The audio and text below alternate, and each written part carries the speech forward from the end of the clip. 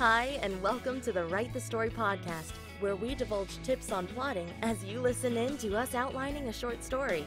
This episode has been brought to you by our listeners and supporters on Patreon. If you want to help bring more podcasts like this one to life, please visit www.patreon.com/amwritingfantasy.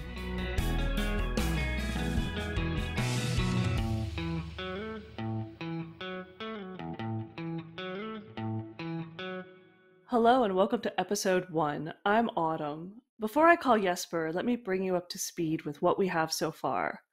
So we have a short story we wanted to write, Jesper and I, and while we're discussing plotting it, we thought it'd be so cool to record a podcast of our conversations so you hear how we go about constructing and plotting the short story. So this is a behind-the-scenes style podcast where you will hear us as two authors working together to create a short story. So what we have so far is a premise, and this is what is a formula we use to create a premise. It's very simple, very short, and helps you just start out with this little nugget of what your story is going to be about. So our formula so far goes with 5 elements, and it goes like this. Number 1, you have a protagonist. That is in number 2, a situation. Number 3, they have a goal. Number 4, there's a villain. And number 5, a disaster. So when you put it all together, it kind of goes like, number 1, a hero who finds himself or herself stuck in number 2, a situation from which he or she wants to break free by achieving number 3, a goal. However, there is number 4, a villain who wants to stop him or her, and if successful, will cause the hero to experience number 5, a disaster. So it's 2 sentences, but it starts out with an idea for a story that you can grow into, let's see, we've done a whole trilogy this way. So far, this is what we've made for the premise for our short story, and we've been working on this in the background, getting ready for today. The starting point is that we have Dramna, and she's our protagonist, and she has, number 2, been forced to live a life dictated by her parents. They want her to become what is called one of Navin's chosen, which is a form of a priestess. Number 3, Dramna is born blind, and to become a priestess, she needs to undertake tasks, which for her, being blind, will be particularly dangerous. Her goal is to be anywhere but here. Number 4, the villain who tries to stop her is really personified by her own insecurities. And then we have number 5, the disaster. This is when she finds that the master assassin that is really an important figure in this society, Asko Torizi, is wounded. So what we've done today to really get ready for this first episode is we expanded even on that short premise. And we've kind of added it up. So we had Dramna, number 1, our protagonist. So that's, we know it's about her. That's still the same. But number 2, when we said she used to live a life that was been dictated by her parents, we expanded that quite a bit. So now our number 2 is the life she doesn't want to live, a life dictated by her parents, forcing her to become one of Navin's chosen.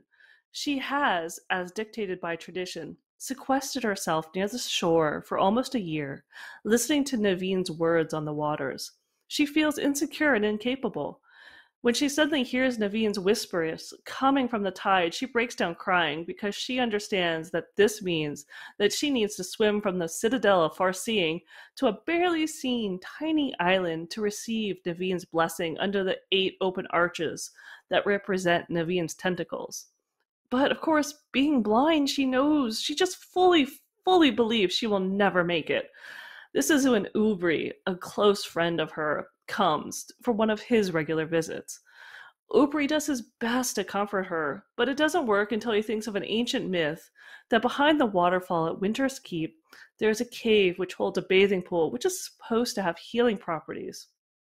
If Dramna goes there, perhaps she can cure her blindness. She doesn't want to because it's just a fairy tale and a kid's story. But the next day, there's a water funeral of an old elf of Navin's chosen. They bring the body down to the shore, and because the dead elf is one of Navin's chosen, she is guaranteed the honorable fate of reincarnating as one of Navin's underwater dragon children. One of the dragons comes to the surface and takes the body. There's great honor in this, but the elves attending the funeral are uncomfortable with the closeness of the dragon and leave soon after. It's the first time Dramna has seen, well, being blind, but at least experienced one of the dragons, and thinking about swimming out to this island, knowing there are dragons just beneath the surface, makes her want to go to the bathing pool at Winterkeep instead. So number three, which we've also expanded, and remember number three is a goal. So we've expanded her goal from Dramna as being born blind and to become a priestess, she needs to undertake tasks. We've added to her goal that anything beats risking her life in this situation. So we shortened it actually, but we've really kind of emphasized how important this goal is for her. Now, number four is about the villain. And before we said the villain is really her insecurities. So here we kind of fleshed that out a little bit more. So her insecurities, the villain is she doesn't feel worthy, and she doesn't feel like even becoming one of Naveen's chosen because it was forced upon her by her parents. She doesn't really believe in the bathing pool either, but anything to get away from the situation that she is forced into. And then this final premise that we've developed for today is she develops on her journey to Winterkeep, overcoming perils. And when she gets there, she finds Askell Torizi wounded. She decides to help him instead of going to the cave and makes that a firm choice. And when she is helping him, she sees, and that's in quotation marks, by the way, the water vapor and wind hits the wall of rock on the cliff, that there really is actually no cave, and learns that many elves have died trying to find it because of the ice that plummets down the waterfall and smashes into the boulders at the bottom.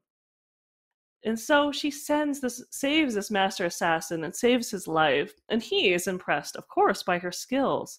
She realizes that she can do more, so much more than she thought about herself when Askold says that she is more skilled than he was at her age. So she helps him back to the Citadel, and he, upon her request, puts a word in for her to join the Assassin's Guild. Askell being Askell, nobody wants to object to his request, whether or not Dramna is blind or not. And then a final part is a reunion with Ubri back at the Citadel. And plus, Dramna's parents still want her to become one of Naveen's chosen, but she has gained the strength to now oppose them and stand up for herself. Her parents are surprised at how strong she has become and realize that they've been overprotected of her because of her blindness. So that's quite a huge setup, but again, we developed that out of just 2 sentences, and already we have the beginning and the basis for a story. And so far, that is all we have done for this short story. Well, we have also built the world, and we do know the character because we have been writing a trilogy set in this world, and this character is one of those main characters. And this short story is sort of her origin story, so we have those little elements in place that would be important if we were starting to write from scratch. So today, Jesper and I are going to look over the 7 pillars of plotting that we developed in our book, Plot Development. Plus, we're going to see if there are any weak spots in the premise that we've expanded on and built, and see if we can just make it a little bit better and more cohesive. Okay, with that, I'm going to give Jesper a call.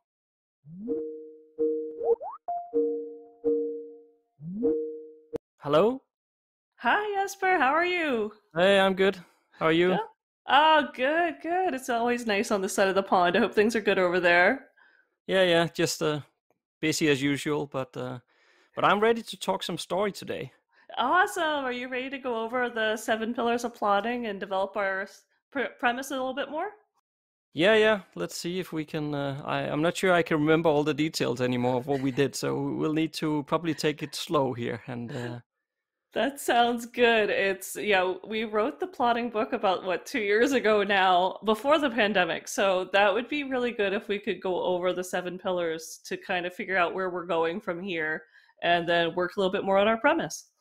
Yeah, I actually found the book in my closet, so I have it here, and I'm thinking throughout this podcast series I can look things up here and actually see what we wrote to remind ourselves as well, because it's like, let me see here. It's more than 400 pages, so I can't remember everything that this one says. No, I don't think I have that one memorized yet either. Okay. So what are the 7 pillars again? Right. So the 7 pillars of story structure that we have is that we have pillar 1 is called the characters, and pillar 2 is called plot posts. Pillar 3 is called adding subplots, and pillar 4 is creating awesome chapters. Pillar 5 is what we call the tension graph. Pillar 6 is deepening the plot, and pillar 7 is revising opening and closing chapters. So, well, we'll have a dedicated episode for each of these pillars to go through it and develop whatever this book says we're supposed to do for each of them. So I don't think we need to go into too much detail. More than just orientate ourselves a bit about sort of explaining. Well, the pillar 1, the characters. Well, that's self-explanatory. We're gonna look at a bit of the characters, like Dramna herself, the protagonist. We have most of her already because of the other series we wrote with her. But we have a couple of other characters here, like Ubri and Askell, the Master Assassin, for example, that we haven't developed too much before. So we probably need to pay a bit of attention to those once we get to that episode. And then our parents too. I don't want them to just feel like overprotective. They should have a little something about them that makes them unique. Yeah, that's a good point. Yeah. So there's a bit of character stuff we still need to do once we get to that episode. Then we have the plot posts, and the plot posts are more like, it's, how could I say it in a different wording, but it's like the main things that are going to happen. That's those main things is what we call plot posts. So we have some full guidance on how to do that, which we'll go through in detail in that episode. So, and well, apart from the premise, we have no idea ourselves at this point what those plot posts will be. So we'll see. But it's nice because the premise does actually tie into the plot posts. So we actually we do have them fleshed out. We just don't know what they are yet because I can't remember how they tie together, but we'll get there. Yeah.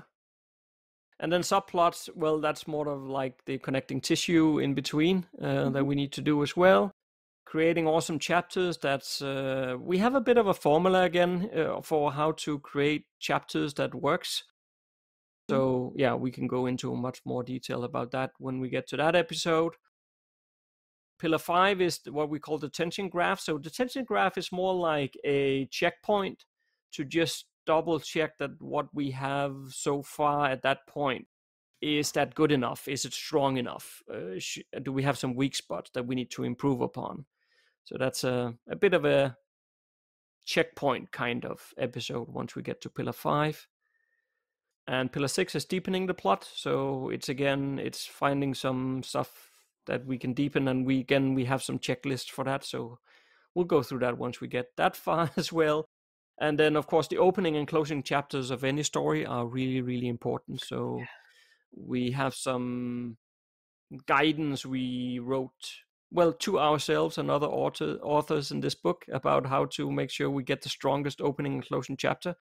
So yeah, we'll check that once we get that far as well. But I think, that's the short summary of the 7 pillars, Autumn. Excellent. Great. Well, before I called you, I went over, since I knew we were recording, what our premise is and the expanded one that we've created up till now. So I think everyone's up to speed, and I think I'm up to speed. Hopefully you've read the premise recently, so we know where to start.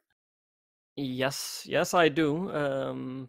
But I don't know, honestly, where this conversation is going to carry us, though. So that's the part we'll see now. And that's the fun part, I guess, about us deciding to record like live on tape here our conversations about story development, because actually we haven't done this before in terms of actually recording how we do it. So people can listen into us sort of fumbling around. I think I call it brainstorming. Oh, that's what it's called. Yeah, that sounds better than fumbling around. We've written quite a few books individually and together, so I think we can kind of get through this somehow. Yeah. So I think the goal for today's conversation should probably be just double checking ourselves on the premise we have so far. Like, does it make sense, or is there anything we need to improve upon? So Yeah, I think that's maybe a we good just one. take them. I mean, the premise is already divided into 5 steps, so maybe we Mhm. can take them one at a time and just talk a bit about each one in turn and see if we feel like it's good enough or not. That sounds good. Well, I mean, obviously the first one's got to be pretty easy. So we already know Dramna is our heroine, our protagonist. And I think we're both in agreement that this short story is about her. We're not going to switch it suddenly to Ubri or Naveen or an entirely different character. No, I agree. So it is definitely about her. Yes. I still think like I know we want to write like a regular coming to age kind of story, like straightforward kind of fantasy. So and Hmm. and and I yeah we already talked about that. So that's what we're gonna do. But I still, as we go through this conversation, maybe want to have in the back of our mind, like, how do we make it a bit more interesting? Because the very, very traditional, straightforward coming of age, to me, sometimes those feels a bit boring. So, so I don't know. Let's keep it in the back of our mind as we have this conversation to just see, like, can we make it a bit more interesting than it's just very simple, straightforward, traditional fantasy story? I agree. And I also think something we didn't talk about before, but goes along with that, is our readers are mostly new adult to adult adult. So that's like, late 18, 1920s to 40s and 50s are our core readers. And I don't want to change that. This story is meant for them. So I think it should have adult language, not necessarily adult situations, but we're not writing for a 13-year-old. So we No, can right. keep that in mind that, big words, complicated plots, or at least, foreshadowing, all those things are totally legit. We're not writing something that's, for middle grade. Right. Agree. Okay. Well, no, we always agree. That'll be something anyone listening in will be shocked. Somewhere in this entire series, we'll have to disagree on something just for the sake of it. All right, so that was easy. So we know we have drama. It's about drama. We know we're Mhm. gonna try to make the plot interesting, even though we're trying to keep it as a straightforward fantasy. And we know it's our readers that we're writing for are, of the adult age, so they can handle syllables in their words, and some foreshadowing and some fun elements that are good to throw in there. So the next one we can look at is number 2, which is the situation. This is where Dramna finds herself at the beginning of the story. And so we've talked in our premise that, she is living a life dictated by her parents because she is blind, and they are very protective of her. She is the only daughter, I think, only child, I think we had said, of the family. Mm. And that's something to keep in mind. And so they have thought one of the safest, best things that she could do is become one of Naveen's chosen. And in this society, if I don't think I ever really clued readers in. They heard elf every once in a while, but Dramna is a blind elf. She's called a white elf in our world. So she is this privileged daughter of, I think, because I don't know, that's how I've always seen her parents, as kind of like privileged, upper class in the elven society. And they have this one daughter, and they want her to be safe, and they think if she is a priestess to our goddess Naveen, who is this tentacled dragonish monster that lurks in the ocean, if she could be one of the priestesses, which they go about blessing the ships and the travelers, and they have water is very sacred in this culture, that this would be a fantastic role. It fits the family, it would keep her safe. This is what she is going to do. So she's forced into this lifestyle. Yeah. So far so good. Now, I do have a problem here. Okay. Um, because I agree with what you said, but I think the part we haven't really thought about is that as you said, the parents wants to keep her safe, and Dramna's main concern about becoming a priestess is that because she's blind, she has to swim to this island and basically become one of the chosen ones and so on. But she's scared of doing that because she's blind. Now, her parents want to keep her safe, would also be concerned about her having to swim to an island, being blind, and be eaten by underwater dragons in the process, right? So That's true. we have a problem here, that doesn't make logically sense that you would tell your daughter like yeah, you should do this even though you're blind and even though you're going to risk your life, but we want you to be safe. Right? That doesn't make any sense. We know you can do it, but don't go do that, right? Well, I Yes. think sometimes parents aren't illogical, but I agree. Stories need to be more logical. And the immediate thing that came to my mind is that they are thinking of helping her out, but haven't told her. I mean, maybe they're thinking, well, she's blind. She won't know that we've hired a boat to row alongside her or to keep an eye on her. For all we know, maybe they've been keeping an eye on her. She's on the shore, we said, for a year. That's part of this process, is you're there for a year, listening to the waves, learning to listen for Naveen's whispers. And when you finally hear them, that is your time to go and swim to the island to get the goddess's blessing. So maybe they're kind of, they know they have a year. They know they're coming up on the end of the year. I mean, what do you think? I think they could totally be like, yeah, we're going to have Ubri or someone else keep an eye on her. Well, it can't be Ubri because he doesn't know, but maybe someone else in the family is going to keep an eye on her as she goes out. But I don't think they'd go so low as to, put her in the boat and take her there, but I could see them No, no. tagging along. But what if, I mean, I imagine that they would be bringing her food and stuff like that throughout this year where she's sort of secluded on the beach. So if we're saying that the parents or somebody from the family is bringing her food, they can also sort of keep an eye on her. But what if you're saying that they are a bit more high in society, they're a bit more privileged, maybe they made some agreements with the high priestess, like they don't really Ooh. want her to become a priestess, but it's more like maybe she needs to mature or something. So she maybe they feel like she's too immature, she needs to grow up. So if we send her sit there on the beach, she will sort of find herself, because I mean, at least sitting on the beach there, it is sort of a sacred ritual to these white elves.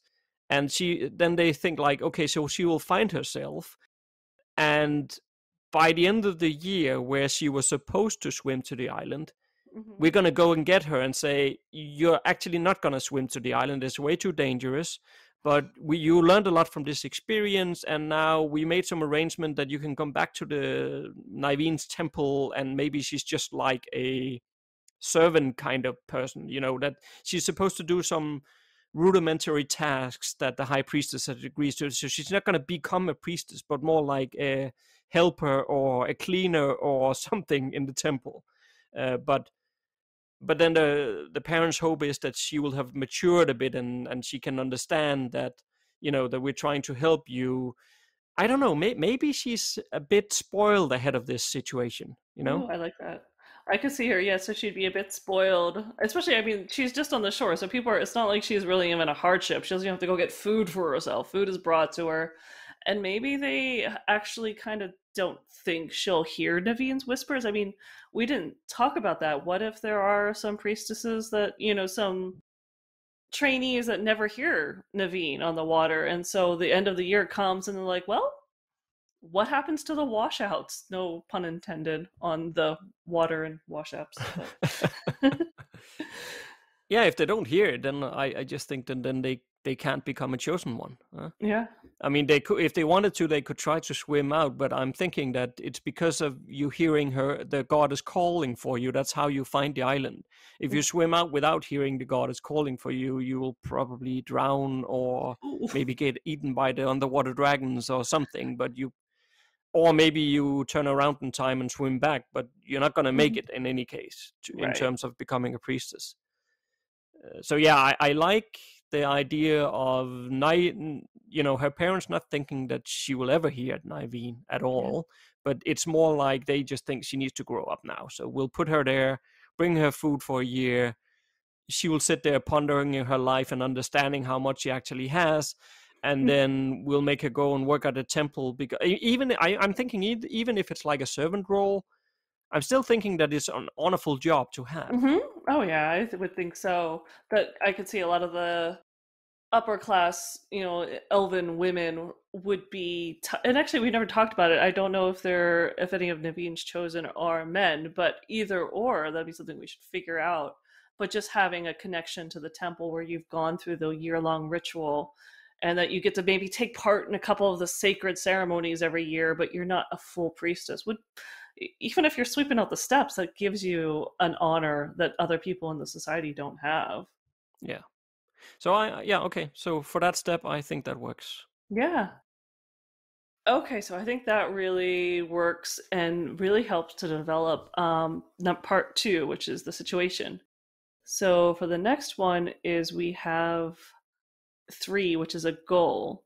And so this one we've talked about, that she's born blind, and that she basically, the tasks are dangerous, and her goal is to basically be anywhere but there. And basically, that's what we said in our developed premise, is that anything beats risking her life, so that when Ubri tells her about, reminds her of this children's tale about this magical healing pool of water that's at Winter Keep, which is a really long journey away, and it's a difficult area. I mean, the White Elves live in this icy kind of territory. Obviously, Winter Keep is their interior city. So when she hears that and she sees the dragon come to, sees, but feels and senses and hears the reaction of the people around her at the funeral of what it's like when this dragon comes to claim this body, that she kind of freaks out and says anything is better than risking her life. And suddenly a children's tale that involves a journey hundreds of miles across frozen territory sounds a heck of a lot better than trying to swim to an island she can't see, even though she hears Naveen's whispers. So is there something we're missing or more we could have? Yeah, I think that the question I immediately had in my mind is, why doesn't she just walk away? If she doesn't want to be there and anything is better. I mean, on one hand, of course, children will listen to their parents and they will do, at least unless they're very misbehaving, but otherwise they will do as they're told to some degree. Yes. But if you're told to sit on this beach for a year and not forgetting that this territory where the White Elves are, it's incredibly cold. It's basically like winter, or not all the time, but it's cold. So, I mean, I can see she would go there, and I can see she would sit there for a while, but I could also see her sneaking off with Ubri once in a while and going somewhere else, and going to a barn where they hide out and have something to eat and drink and whatnot. So basically like sneaking away once in a while. I can see her doing that, and then just making sure that she's at the beach at least when her parents comes to check on her. So basically she's like cheating, like I don't care. Again, I think this supports the being a bit immature thing. Like she's just doing what she wants instead. But then the other question then becomes, if that's the case, then the other question becomes, does she actually plan to go through with the testing? Or does she also has like a plan about, well, when the time comes, maybe she's thinking, I'll try to convince my parents not to do it, and if they insist, I'll run away, or some. Is that what she's thinking? Well, I think she would know that there are women who don't complete the apprenticeship, and so that there would be other people before her who are just related to the temple but never hear Naveen's voice. And so maybe she's not expecting that either. I mean, kids do often live in the moment, and so when she first starts on this year-long journey, she's like just sneaking out with Ubri. She doesn't care, and as maybe she has other friends too, but as her and Ubri become closer and closer, that works. Yeah, so it becomes more serious. So they will develop their relationship like that, because they're getting closer and closer, and which is what we wanted them to do. Exactly. And then at the same time, come the end of the year, as we said before, I mean, if it's so that she can just say, well, I never heard Niveen calling for me, and therefore she failed, and then she doesn't have to do the test. So that's just her thinking, like, I'll never hear Niveen anyway, so whatever, I'll spend this year, I might just sneaking off having fun with Ubri all the time anyway, and then, once the year is gone, I've not heard Niveen, then I can go home again, and then maybe my parents will stop tormenting me about this stuff. So that's probably her plan. And then when she actually does hear Niveen calling for her, that will freak her out. Totally. And I think I like the idea too that, maybe it's uncomfortable being at the shore, but her parents have been way overprotective. And like any teenager, she has she's tents gonna and be, everything. Yeah, she's going to Big be tent. like, I got a tent. People are bringing me food. I'm sneaking out to parties with my friends. Yeah. Why the heck do I want to go live with my parents? I get a year that I get to goof off, and at the end of it, I will have to go home, but I'll be a quote unquote an adult, and I'll be related to the temple, but I'm not gonna. There's no way Naveen's gonna call on me. I'm a blind elf, and I think she'd be kind of secure in that and just be having a little bit of fun, living in the moment. Yeah. That's what teenagers do. They don't care about consequences. Yes. I think that works much better than what we had. Yes, I think so too. It fleshes out what we had, like why she is still there and why she sticks to it. She's not just a good kid. She's actually a bit of a rebellious daughter, and she's just kind of having fun. Yeah. Okay, great. I think that really helped develop the story and explain some of the situation that we were just kind of taking for granted before, which is great. Yeah, and the funny thing was that when we did that premise, I didn't think there was anything wrong with it, but now it's just better now. It So is. that's Well, good. I always think I do that when I'm drawing and everything. I think if you finish something and you think it's done, it's best to walk away and wait a couple days, or for us, a couple weeks, and look at it again. Because then you're like, no, that doesn't make sense. Now that I'm thinking clearly. All right. So we're up to number four, which is the villain. So we've said the villain is basically the personification of her own insecurities.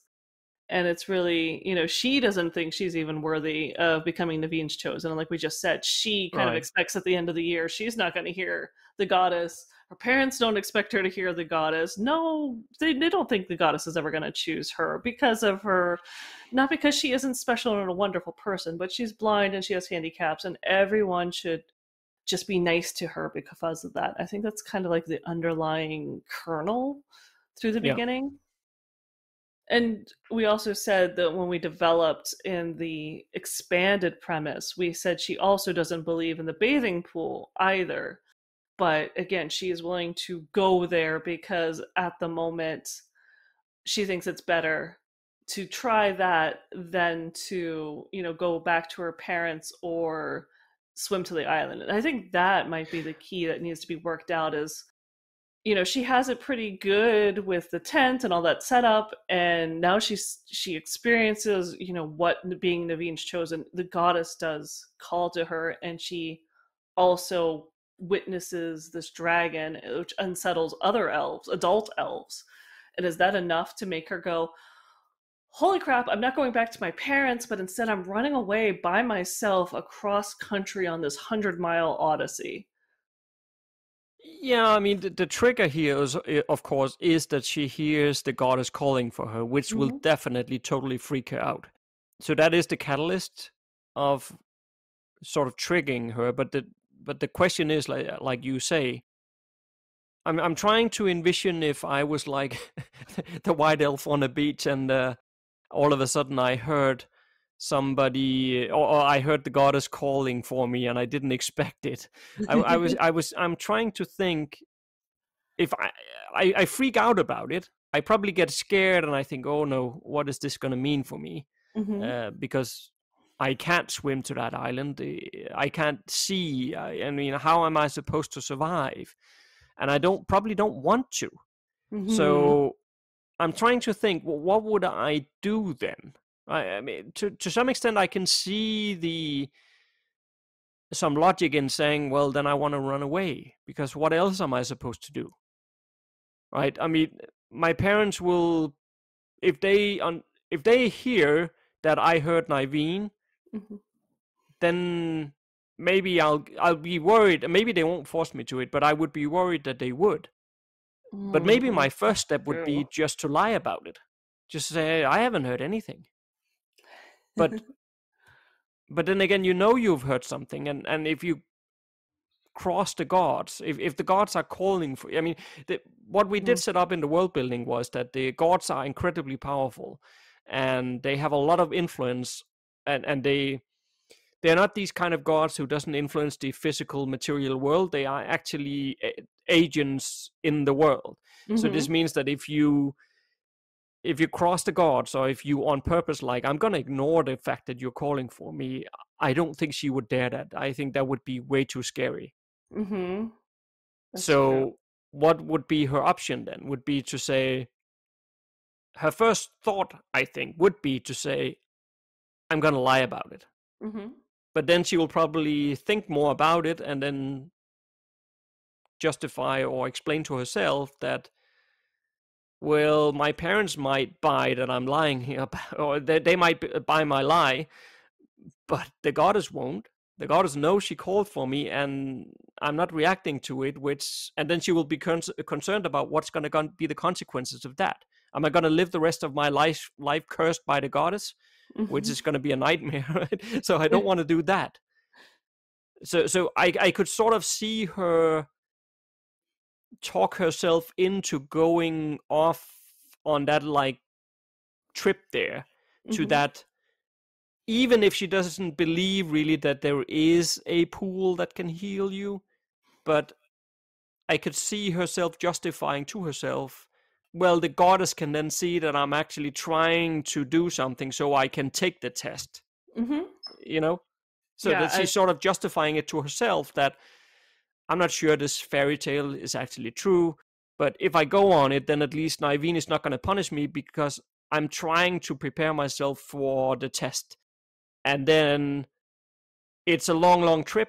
So maybe I will, along the way, I'll think of something. Maybe I'll find a solution to how I'm not going to live the rest of my life being cursed or something. Yeah. I like that. I like that. Really justifies, like, if she thinks her parents are going to force her to follow the goddess's will, that would definitely make her not go there. And Ubri already knows that she's terrified, and he's the one who came up with the story, but maybe, I'm almost surprised. I don't know if she would ask him to go, or ask one of her friends to go with her, like why she would go alone. But I could also see hearing the goddess also as a catalyst to sit down and say, I didn't expect this. I am not ready, not just because I can't see the island, but she'll suddenly realize, I've just been here goofing off, having fun, totally not doing anything that, a potential priestess should be doing. And Naveen's calling me, and this just isn't right. I am not prepared. I would need another year of actually preparing for this before I go. And so, saying, hey, if I go and do this trial of going to try to find this hidden pool, so it'll cure my blindness, so then I might be ready. I'll have gone, basically truncated 1 year into this journey of a month to go and try to do this, and then I'll be ready to do the swim. I could see that being, like, when you're panicked, that makes complete logical sense when you are totally freaked out of your mind. Yeah, and I think that the driver underneath it all should be her fear of Naveen somehow cursing her. Yeah, I like if that she doesn't too. And we need to keep that in mind for number 5 once we get to it, because she's not going to go through the test. So how is she will still, all the time, she will have this concern in her mind that, am I going to get cursed by the gods for not following their calling here? So we just need to put that in the back of our mind as we move into number 5 in a moment, about tackling that part. But I think that works. I think it works great, and I'm laughing at the scene in book 1 where she also does something and is suddenly worried about getting Naveen's wrath again in her life. And I'm like, oh my goodness, this makes so much sense as her as an adult, why she is really sensitive to Naveen and pissing her off. I didn't even think about that. Isn't that, it's like, hey, this really works. So, that's cool. I didn't even think about that. All right, yeah, I think that works.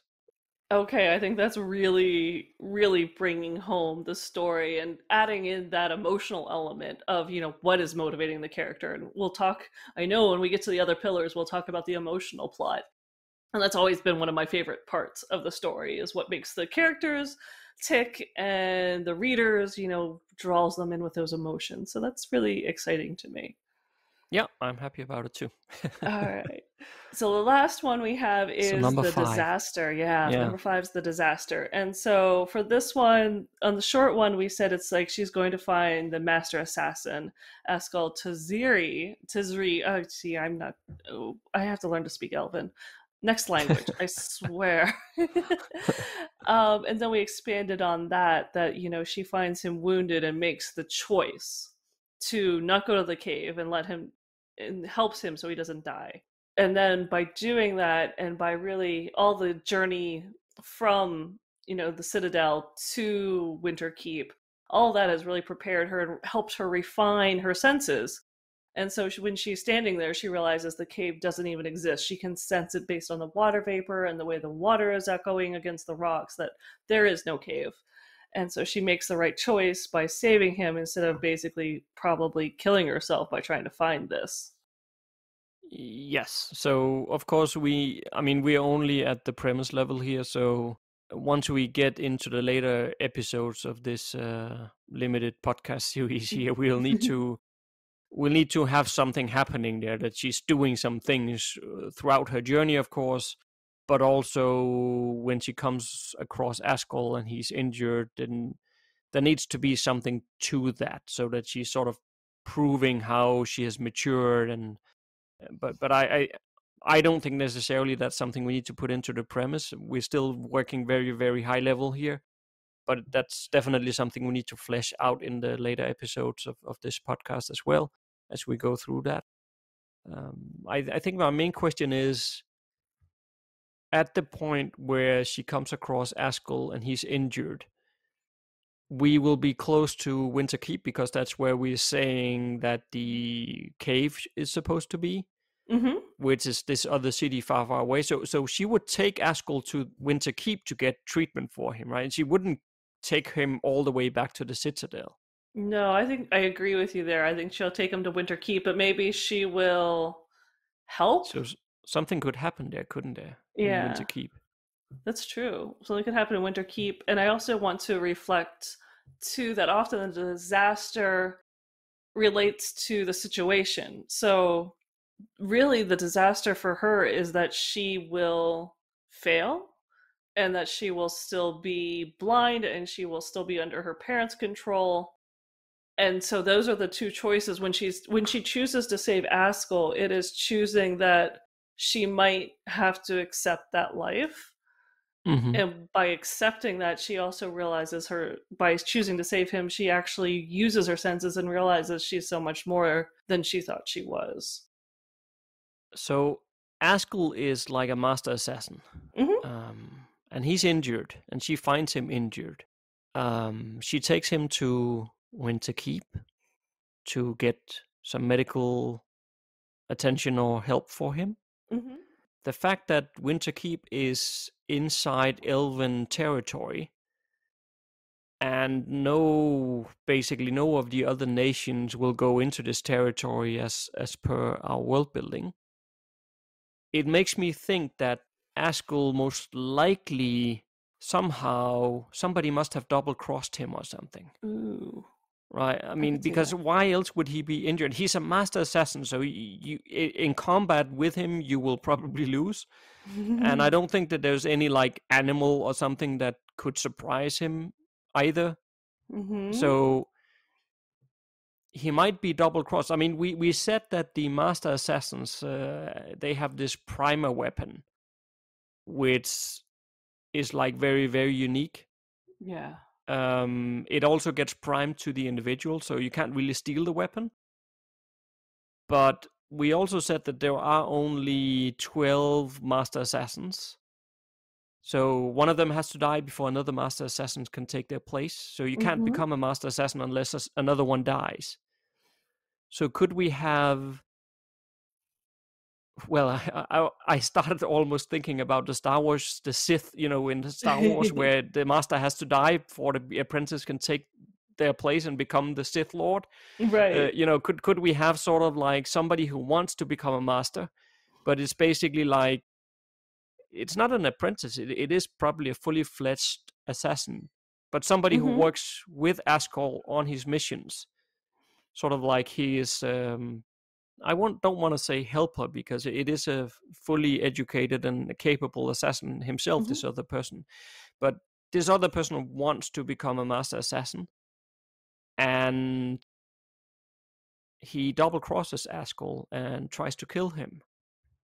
And his thinking is that, he will lie about it. He will say something like, something happened and Askell died, whatever he makes up as a lie. Mm-hmm.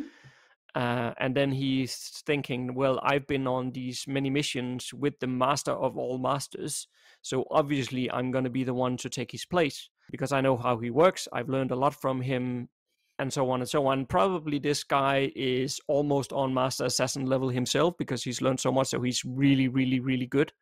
But he doesn't manage to kill Askell.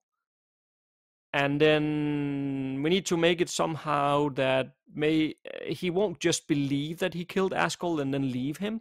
That wouldn't make any sense. As a master assassin, you're gonna make sure you actually succeeded in killing somebody. But maybe he's interrupted, or he's concerned about getting seen, or this, because his whole plan lingers on the fact that nobody knows that he was the one who killed Askell. Mm-hmm. And then when he gets interrupted is also when Dramna comes. So she brings him to the city to get his treatment, and then this other assassin will make his second attempt Mm-hmm. to finish off Askell, and then that's where Dramna saves Askell. So she saves him twice, basically. Well, yeah, she saves him in the sense that she gets him into the city and gives him some help, but she sort of really saves him in terms of, because yeah, that's fine bringing somebody in, but I think there's much more agency in the character if she actually does something physically to stop his attacker. Yeah. And then saves him, because then it will also make sense that Askell would actually acknowledge her afterwards, like see that she has a lot of skills, because just carrying you into a healer, that's sort of like, yeah, well, are you like a master assassin potential just because you do that? Right. I agree. I think I just want the turning point for her, though. I think to be, it's almost like there's two climaxes. The turning point for her, or the beginning of the climax, is when she realizes she can sense where the cave isn't there. So she suddenly, because she finally becomes aware that she can sense things with, even though she has no sight. Yeah. But then she uses that again for a really strong, like, physical climax almost, Yeah. with defeating the other assassin who's come to see Askell. Right. And realizes that he's carrying something, or what he's doing that everyone else sees, like, oh, this is your, not apprentice, but this is another assassin who's come here to help you. And they're like, oh, we're so glad you're here. And she's like, no, there's more going on here than you realize. Yeah, or I mean, I think, I don't think this other assassin would show himself to people in the city, because Askell will know that he was the one who tried to kill him.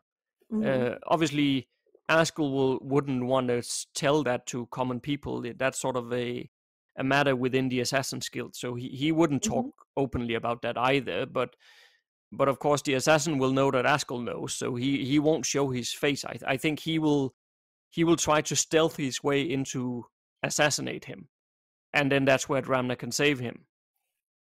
I like that. We have to keep in mind that she's not super trained. I mean, we haven't really talked about the education of elves, but we haven't made it sound like she's really trained. But no, I don't think she is. Especially not to defeat a master or a almost master assassin. But there could be a way that she senses it and stops it. We'll have to figure that out. So we need to work out, of course, a way Yeah. that, how is she going to beat him in a way that is believable. Mm-hmm. And it will definitely be something to do with her senses. And maybe, I mean, the master assassin, he will see that, well, there's somebody who is blind, so why am I concerned about that? But Right. if Dramna can sense, and we also wrote in book one, like or in the main series, like she, for before her inner eye, she can basically see the world, but Mm-hmm. she doesn't see the colors, but she sees everything sort of in her mind that goes on. She can sense the world almost like a bat who does echolocation, kind of thing. Right. She knows where things are and so on. So I could see that this master assassin would just think, oh, this young elf here, she's blind, so I'm not even concerned about her seeing me. Mm-hmm. And I'm a master, so I can stealth in and she won't even hear me. And then I can Mm-hmm. kill Askell and sneak my way out of again, and she won't even know what happened. Right. But she can see him, so she will act, and Yes. that'll take him complete by surprise, even though she's not like a trained assassin. But I Mhm. can see that work. If you're so that surprised that somebody who's blind obviously all of a sudden acts as if she can see you and attacks you, you would Mhm. be completely surprised, even if you're Oh very yeah. trained. Oh yeah, he'd be totally focused on Askell and probably turn his back to her, and she would have plenty Yes, of opportunity. yes. We've already talked about she is quiet. She's an amazingly quiet girl, so yes, she's going to be able to sneak up on him, and even if it's as silly as hitting him on the back of the head, she's going to be able to do something. I'm sure there'll be some wrestling. It's going to be an exciting climax, but Yeah, and yeah, Askell probably helped her in the end, yeah. right? But she can wrestle him to the ground maybe or something, and then Askell helps him or Hmm. helps her, and between the two of them, they can win over this guy. So I can see that I like work. that. I do like that. And that does give her one, it gives it a very exciting climax before the wrap up of going back to the Citadel and why they would travel together and why he would make that recommendation saying, "Oh, Yeah, she's exactly. good." Yeah, that really kind of Exactly. wraps up the story. I like it. Yeah. So the only thing we then need to work out is what happens upon her return. Right. But that's not really part of the premise, but it is part of the plotting. So Yeah, but we already wrote some we stuff about did. because I want to go back to what we said, I don't know, like 10, 15 minutes ago or whatever. But upon returning to the Citadel, I think what we had was fine, in Mhm. terms of her parents and Ubri being happy to see her again, Askell recommending her to become an assassin. I think all that is fine. But the one Mhm. element we need to work in there is she will still be concerned about Naveen cursing her. Yeah, and actually, I had been thinking of that before. It's like, what is there any consequence? She actually ran away. Not just she heard Naveen's voice and then doesn't take that up, and instead wants to become an assassin. How does that work? Is there any results from that? Any punishment? How does that actually happen?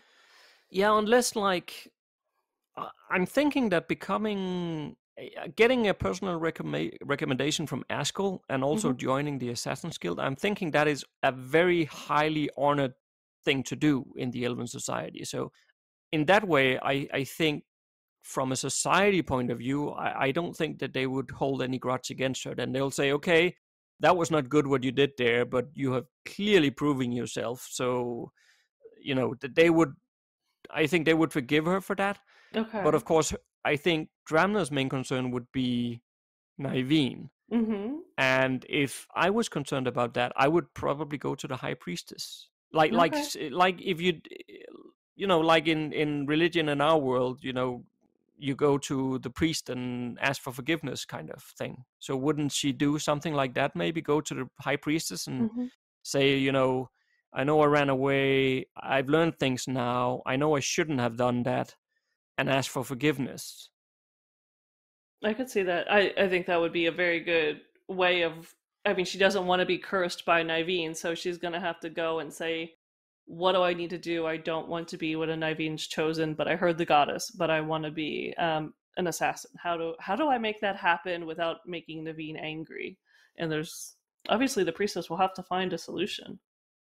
Yeah, and I don't think necessarily we need to develop that last part right now, but Hmm. we should make a note of it so that once we get to developing the story in the later stages here, that we figure out, because I don't think it should be so straightforward that yeah, you're just forgiven and have fun, have a good life, as an assassin, and that's it. That there should be something that happens, so some sort of consequence of something.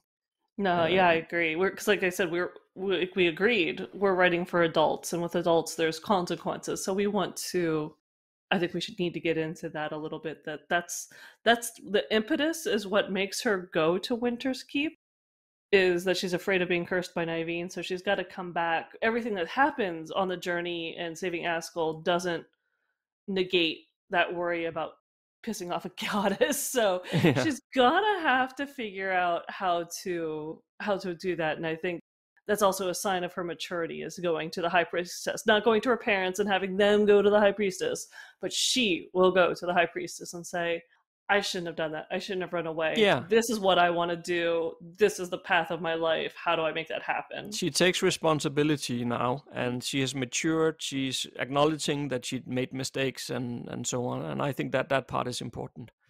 And then we just need to work out, what does the high priestess say? I think the high priestess would say that she's forgiven because of what she did and she saved Askel, but maybe like like you have to go and light 10 candles and say say your prayers 10 times or what, but not that simple, but Right. I think there should be something she has to do to seek forgiveness. I something. could also see maybe a tiny nugget of foreshadowing to the final book of our trilogy, and just saying the goddess will call for you someday and you will have to answer her then. Yeah, we could make it so, like, maybe she's told to go and ask Nyvene for forgiveness. Maybe the high priestess say, you go to the beach and pray and hope Nyvene will forgive you, and she will spend maybe a week or something there praying and praying and praying, and basically you're sort of almost giving up, like, I don't know, the god is not hearing me anymore, maybe she's angry with me, I'm concerned about it. And then maybe a week later, after praying, the goddess will respond and say, I will forgive you for now, but you owe me, and one day I'll come back to claim. Yeah. That'll be nice. That'll be such a wrap up, and that'll lead right into book 1. I love it. That will be so nice. Okay. I think this is a really good start to our story. I think so too. So I think it's quite fun to do like live on tape conversations like this, and hopefully people will get something out of it as we are moving through this limited podcast series here to basically just show you how we go about creating a story. So I don't think a lot of the time, you can read books like the ones we wrote about plot development, and you can read how we go through the stages, but you never get to see the actual application of those stages. So I think that's quite fun. At least it is for me, so I hope it'll be for the listeners too. Yeah, well, I think it's a ton of fun, especially working with you. But then also listeners, they get not only to behind the scenes on how we plot, but also what it's like to get to work with another author. So if they're thinking about that, it's another, this is how we have it set up and how it works with us. So it might give you, a basis that if you're thinking of working with another author, what it's like to plot with them. So it's a lot of fun. It is, yeah. So, thank you for the call today, Autumn. It's getting late on my end, so I better go and get some sleep and hang up now. But I think we can continue next time then. That sounds good. Tell the family I said hi, and I will talk to you next week. All right, will do. Thanks. Bye.